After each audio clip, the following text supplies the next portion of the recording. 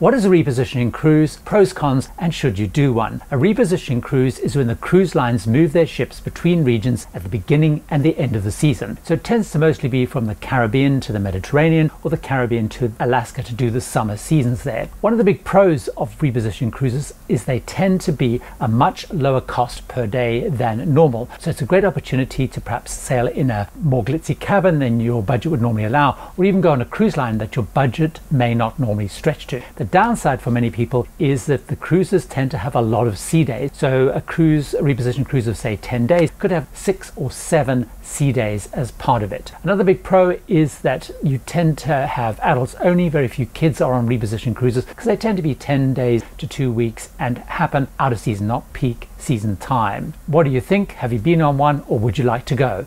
Let me know.